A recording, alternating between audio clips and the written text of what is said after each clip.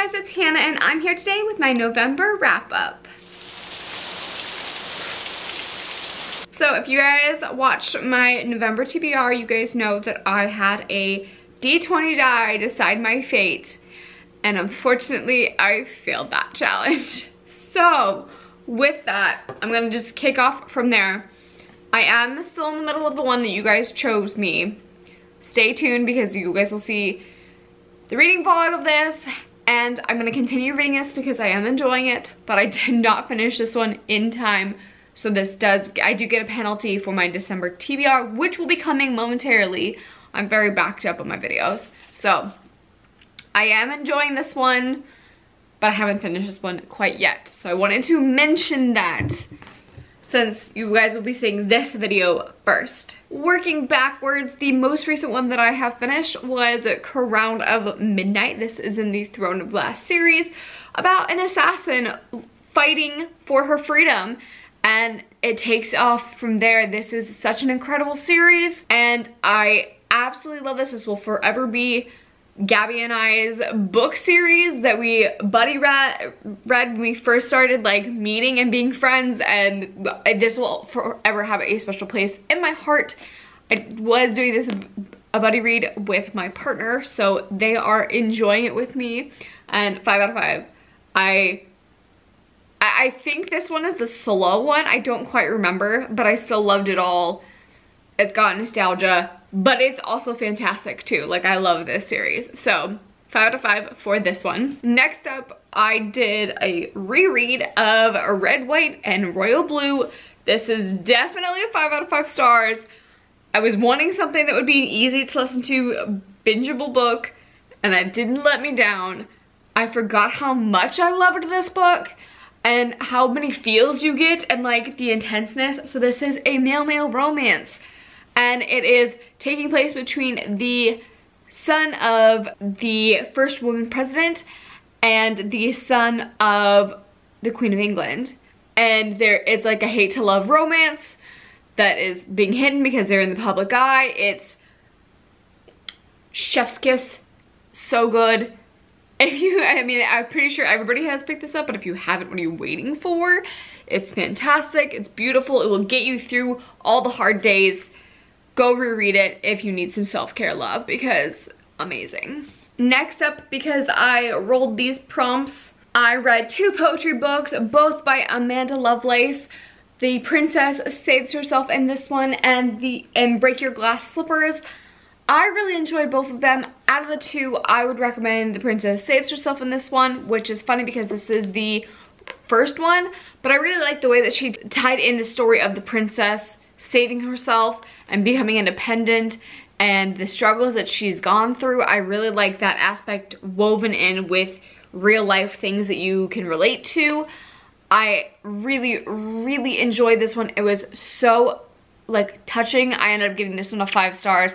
This one so far is my favorite Amanda Lovelace to date that I have read so far. I really liked this one. I ended up giving this one a 4 out of 5 stars. Not that it wasn't, 4 out of 5 stars is still fantastic, but this one just it didn't have the same like momentum, I feel, as The Princess Saves Herself in this one. I didn't connect with the like Break Your Glass Slipper tie-in with this one either as much. I felt this was like pulling a little too hard, like it was trying a little too hard to get it to work.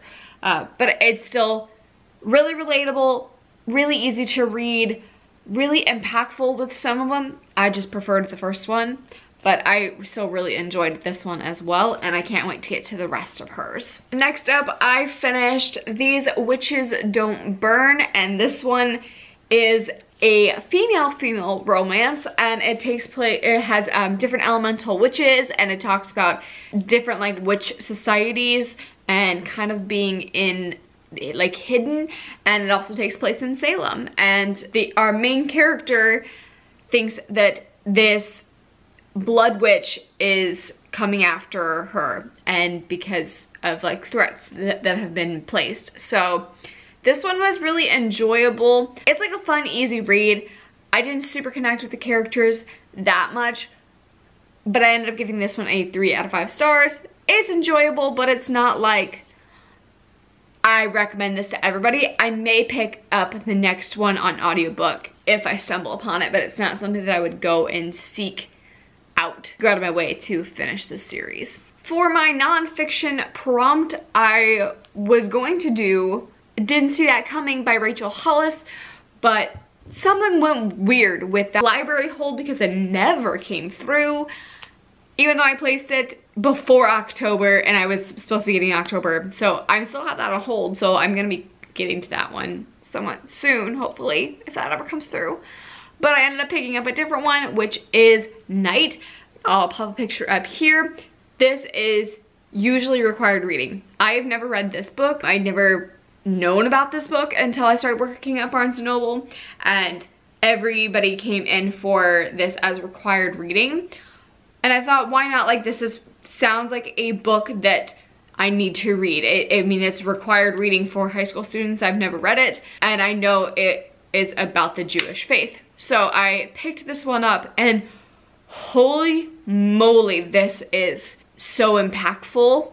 It's beautifully told, and it's very short, but something that everybody should read. Of course, it's 5 stars. You are in the point of view of someone going to Auschwitz and going through the concentration camps and what they saw on the inside, and the journey there, and how people use their faith to get through things. And it's such a moving story, and what that was like to go through. And you know, everybody knows, you know, what happened, but from that point of view is such a different take on it that it's so important. I think everybody should read this. I've never thought about what it would be like to fight for your life in that situation, and not only fight for your life when you're in like the camps, but watch, he's in there with his father and watching